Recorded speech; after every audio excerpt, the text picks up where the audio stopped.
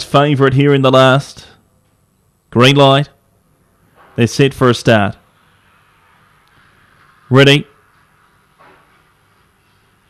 Racing. Away okay, West on Zandy from the inside. Electrifier jumped well, took a right-hander, now runs down to the rail and leads them out of the straight from Fabriola Allen.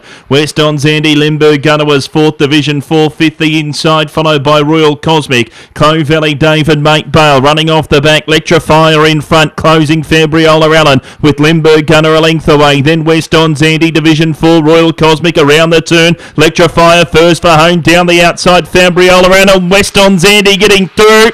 Electrifier's won it from either West on Zandy, Limburg Gunner and Fabriola Allen.